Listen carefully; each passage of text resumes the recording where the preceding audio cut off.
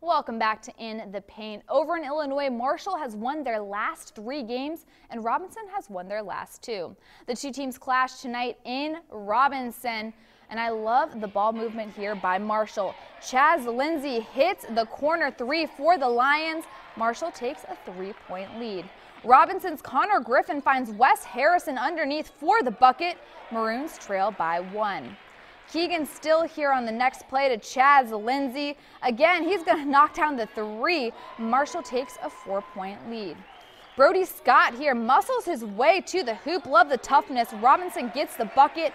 They lead by 1. But Marshall's Josiah Wallace finds his way to the hoop here, and Marshall goes on to beat Robinson 69-64. Congratulations to Marshall's Keegan Steele. He scored his 1,000th point tonight.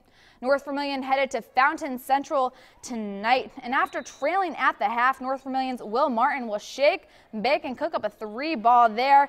But Fountain Central would come right back. Clayton Corey drives. Ethan Woodrow cleans it up for the finish.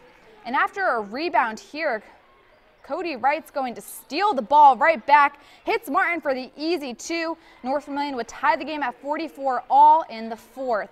Tim Ellis catches a bad pass, and number 3 hits from the corner for the Mustangs, but North Vermilion more resilient in the end. Corey Davis swings it over to an open Zach Bucas, who rips the nylon with that tray. North Vermilion takes it 55-54. Washington took on Mount Carmel over in Illinois tonight. Senior night in Mount Carmel as the Aces play their final regular season game against the Hatchets. On Washington's first possession of the game, Colton Garland hits a long jumper, putting the Hatchets on the board. A few minutes later, Matthew Stevens dishes inside to Connor Brown, who lays it up and in. Washington leads 8-2.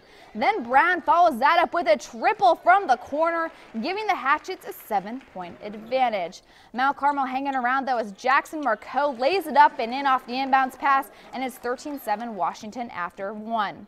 In the second quarter, Levi Laws dishes to Sam Deischer.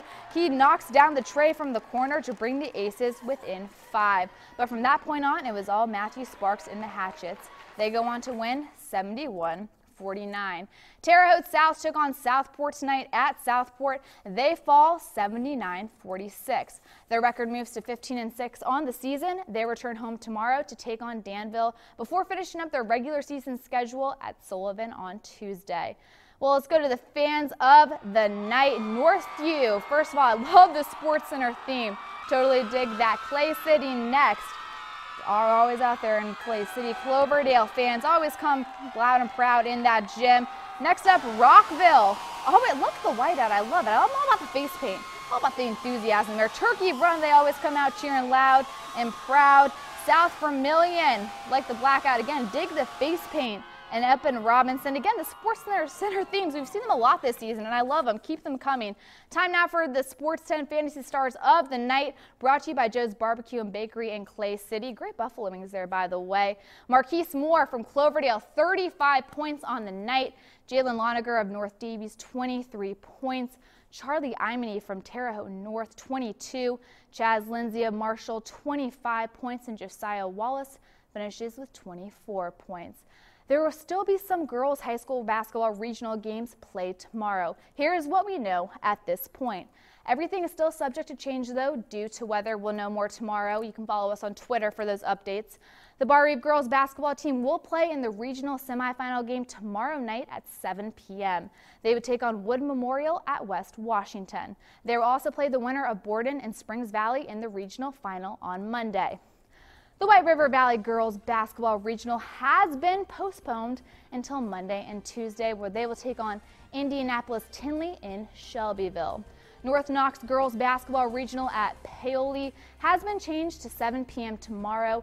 They will be taking on Providence, and the title game will be on Monday. And finally, Northview will be playing their regional game at Danville tomorrow against Lebanon. Be sure you're safe traveling to all those games this weekend.